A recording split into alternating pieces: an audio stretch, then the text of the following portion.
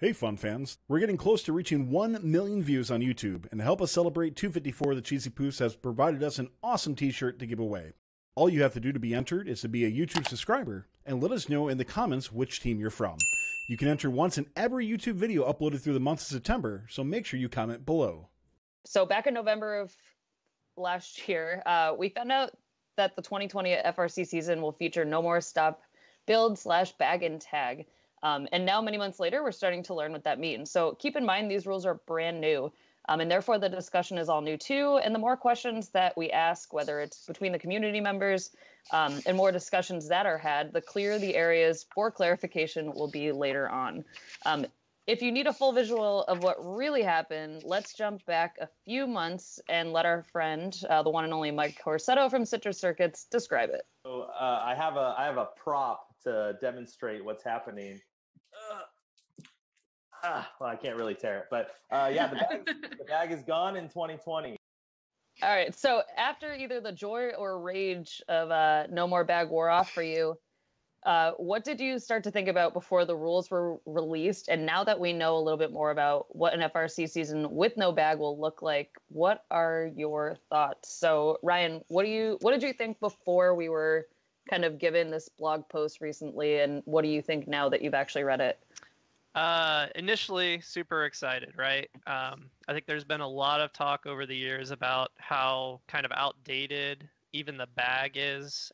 It's kind of a holdover from the era where we would put our robots in a crate, and that was the only way you'd get it to the venue. So initially excited because it was going to help a lot of teams out that would lose access to their robot, especially teams that are still in the regional model. And then, after this update came out, still pretty excited. I think it's going to help a lot of teams, especially kind of those lower mid-level teams that, don't always have like the most resources. They may only build one robot, and now they're going to have access to that robot. They're going to be able to keep working on it right up until pretty much their event. So really excited about that. And Adam, what about you?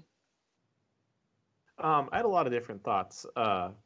My initial concern was the number of teams that are going to expand their scope based on no bag. And I would say to them, treat this next season as if that's not even a thing. Don't change your schedule accordingly. And then I shifted into being, just happy that we don't have to make that extra robot and spend all that extra time and the stress of, Thursday upgrades and that sort of thing. And then I kind of moved on to, I think, a really cool thing that could pop up. And I know a couple places are doing this, like Michigan has some, Canada has some, but community practice fields that can run organized practice over the course of the season, I think will be the next big thing in high density team areas to really help a lot of those, middle pack and lower tier teams climb up. Yeah, I would agree with you on that. And Eric, what about you? What are your thoughts pre-blog post and post-blog post? Yeah, I mean, pre-blog post was, pre-rules, was super excited. Mainly because, history of Wave is we show up Thursday at every competition and basically rebuild our robot because we made all these changes to our practice robot, and now we don't have to do that. I even made a wager with a lead robot inspector in Minnesota that will be the first team inspected at our first competition this year, because we're going to show up like ready to go, because we're not going to have to spend 8 hours on Thursday, tearing a robot down and putting it back together. I think post rules, I think there's a lot of questions and a lot of issues with how it's worded on what can actually be done in regards to when you're at competition, helping other teams. But I think long term, this is going to make most teams better, especially teams who were stretching to build practice robots, who maybe now they can use those finances to just build one robot and iterate it more and have more drive time. Because at the end of the day, stick time is more important than pretty much anything else you do. Yeah, I would agree. And for me, like when I first thought about it, it was like, okay, well now, in a district we get unbag time, which being able to unbag your robot and work on it in your own shop, with your resources, and a lot of people in district would go to a team's practice field and unbag. So it's nice to see that like to me, I thought about, oh, regional teams would be able to have kind of that same experience, without the limitations of the bag. But like you had said, now that there's some uncertainty, I'm like not sure how I feel about it. So for me, like the key takeaways from some of the rules that were published and given to us were the new method for inspection, 150-pound limit for all configurations that will be used on the field. New configurations not included in that 150-pound limit require reinspection, and withholding allowance is no more. So you can bring as much as you want to the venue, but it all must be loaded in during the official load-in period.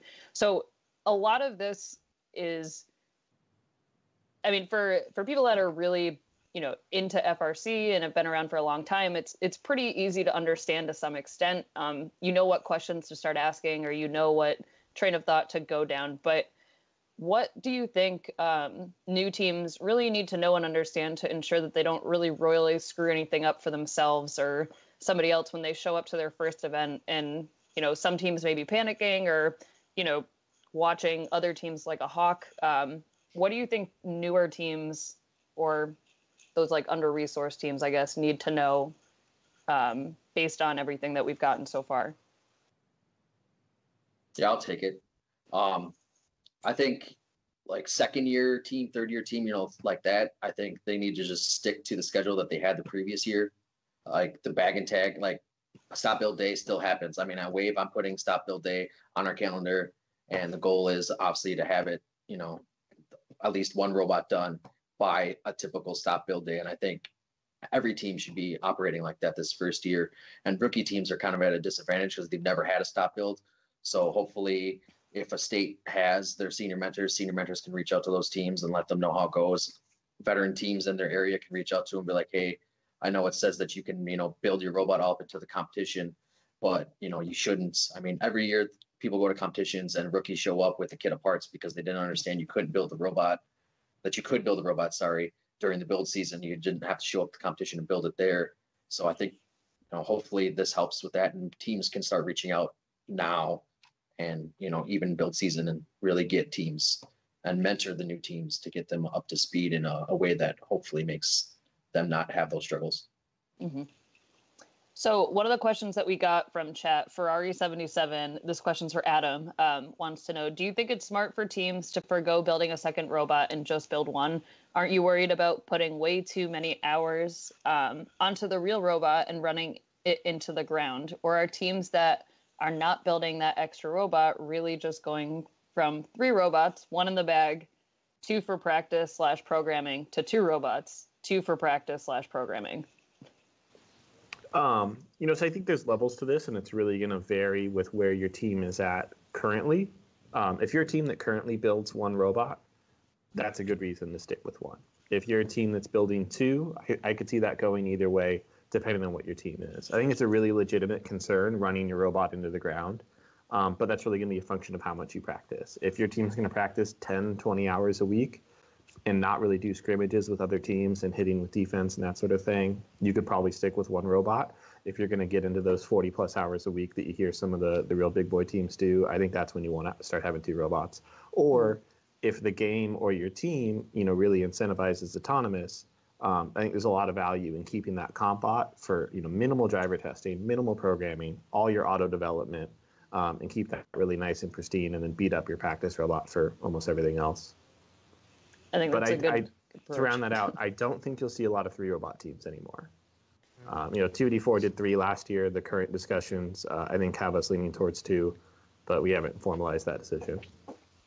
So I'll add on to that real quick. So we build 2 robots, or have for the past couple of years, but we're definitely a smaller team. So really our biggest resource is time and people, and having to have us go make that second robot every year is just a huge struggle. So we're pretty much only going to make 1. I think we've decided, unless something crazy changes. But I just think it's going to benefit so many teams that are kind of in that spot where we're at, where people and time are kind of your most valuable resources more than funding.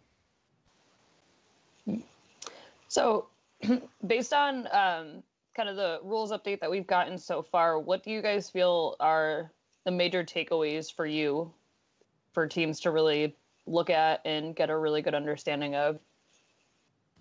And I we're think gonna the first. Go ahead. Sorry, I think the first major takeaway, and I honestly didn't expect this, is there's pretty much no weight limit. Depending on how aggressively you read the rules, it almost seems like you could bring in 3,000 pounds, 8 different robots, and each time you inspect, you're running with a new robot. I have a feeling first is going to clarify that to where you're running, what grandma would consider one robot per event, but you could still have a couple thousand pounds of parts, it sounds like. Whereas in the past, obviously what you could bag plus a withholding allowance didn't easily accommodate that. I think you could technically bag whatever you wanted, but there were, reasonable limits based on the bag for that. So yeah. Yeah, I think they're gonna clarify that. I don't think that'll stand, and I think it's going to be 150 pounds. You bring it in, you get inspected with that. They kind of talk about it a little bit in I5. Don't exploit I4.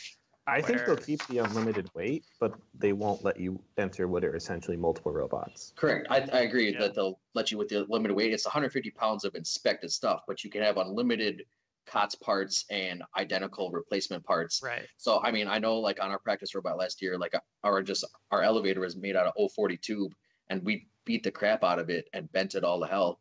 And so like we were on the practice robot just hammering, like literally beating the elevator with a hammer, trying to get it back straight so the elevator could go up and down.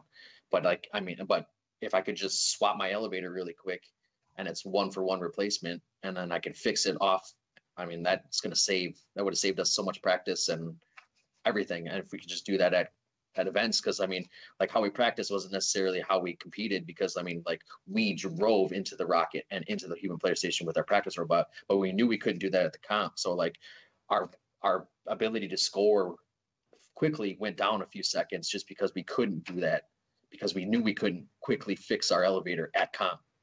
But now with the fact that I could just have an entire elevator assembly ready to go, or whatever, assuming, like that, I could just throw a new one on because it was 4 bolts and 6 rivets. I mean, that saved us so much time, and we could have been so much better than we were last year. So the way I read it, the 150 pounds is just per inspection. You could come in with, let's say, 500 pounds of unique robot parts and another 1,000 pounds of spares, and kind of choose which top level configuration you're going to run per inspection. And then once you're inspected, swap a couple things in between there.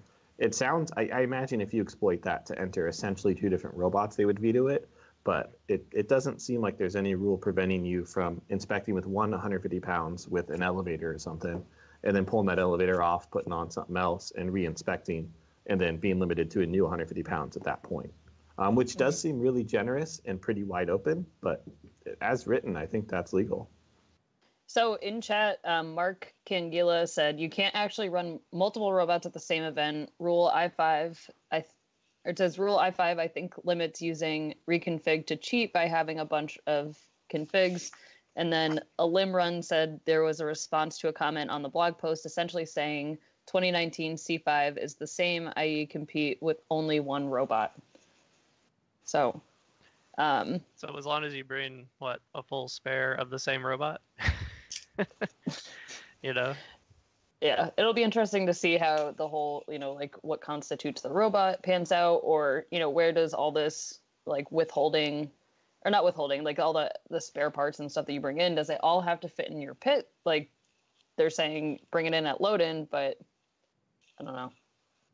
I'm curious to see how teams kind of push the limits on that one. I just keep thinking of like the insanely high camera polls in 2016 or whatever, and finally they were like, okay, no more. Like it can't be that high. So I do want to see 254 schlep 3,000 pounds of stuff at load in on their first event. Though. I'm using ridiculous numbers on purpose. Going back and reading I5, I was just obviously wrong on that one. So you won't get away with multiple robots, but I am glad that you get essentially unlimited weight for spares.